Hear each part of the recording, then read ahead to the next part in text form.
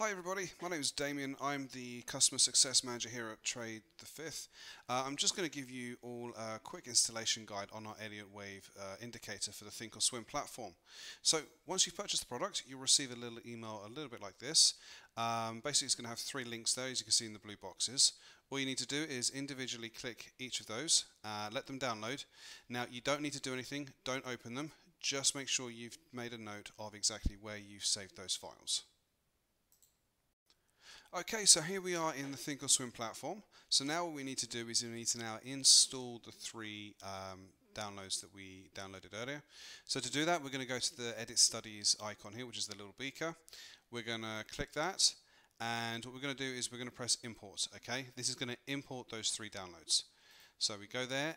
This is why I mentioned make sure you make a note of exactly where you saved these files. I've obviously kept these in my downloads folder.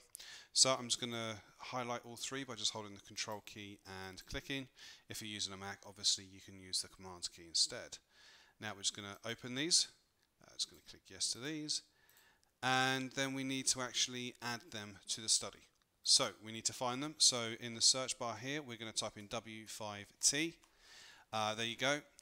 It's named that way so it's easier for us to find. So we're going to just literally click each one individually and select, and obviously add selected studies to the chart.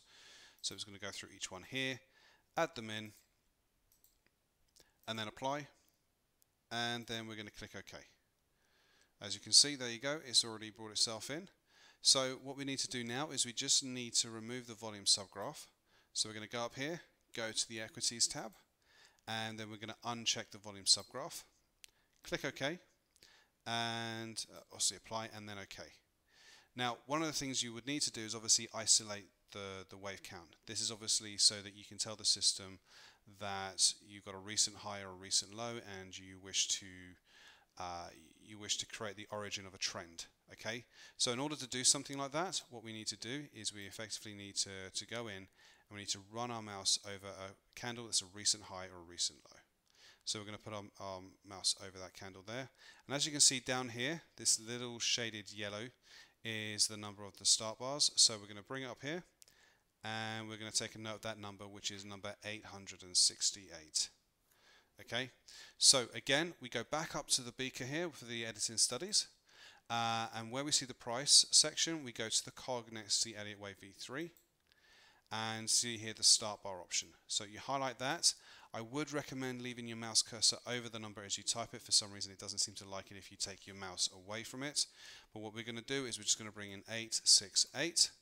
We're going to click OK, and we're going to apply it, and we're going to OK again.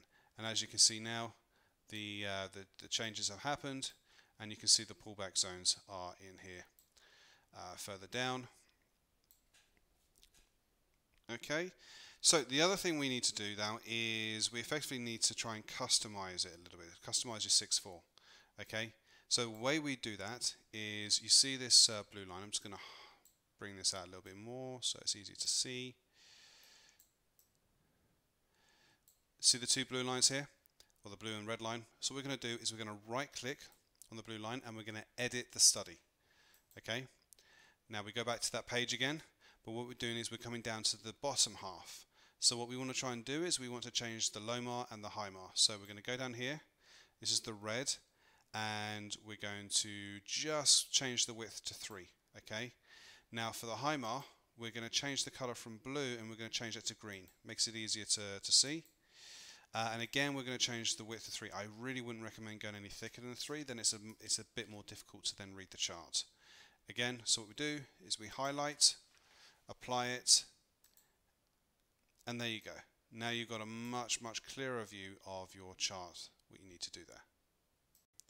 So one important thing you don't want to have to do is go through all those steps every time you load up ThinkorSwim. So what we're going to do here is we're actually going to save the workspace and save the style. So first of all, we're going to go up to the top right here where you see Setup. We're going to click that, and we're going to save the workspace as. Now we're just going to give it a name, so I'm just going to call it Trade the 5th Study, and then we're going to save it. The next bit, we just need to save the style. So a little bit lower down, you see down here where it says Style, we're just going to click that, and we're going to go save style, obviously. Again, we're going to give this a name, so I'm going to just call this trade the fifth style. Okay, we want to check the include patterns and study set. Okay, so we're going to do that, click that, and we're going to save it. Now what I'm going to do is I'm just going to pause this, shut this down, and then reopen it again, and then show you how to import them. And here I've just reloaded it back up. I've removed any of the old styles, obviously back in the gold futures section here, so we can scroll through and pick whichever one we want. So go for silver, for example. Now we want to just import everything that we had just gone through. So we're just going to go up to style here, and we're going to load style, and we're going to select trade the fifth style. And there you have it. The entire style that we've just created, the thickness of the 6-4 lines, everything's all imported, it's all there, and it saves him to do all that each time. The final aspect I want to go through here is just the dataset rules. Okay, as you can see here on the screen, I've got a little table just depicting the chart time frame and how many days to go back. Now you can go outside of these, but I really wouldn't recommend it. What you'll tend to find is it will slow your system down dramatically because there'll be too much information trying to be collated, and it will just bring it down to a crash almost. So really what you can see here is 15 minutes or less on your chart time frames. You shouldn't go back no more than 5 days. If you're doing a 15 to 60 minutes, 60 days, 240 minutes is 1 year. Obviously daily and weekly, 2 years and 5 years as well. Like I said, if you don't stick to those kind of numbers, you're going to find that things will slow down. You'll find that maybe your numbers will be a bit skewed, or you might not even necessarily get the right pushback zones either. So if you have any other questions, or if you have any comments on this video, please feel free to email me. You can get hold of me on info@tradethefifth.com. Thanks for your time.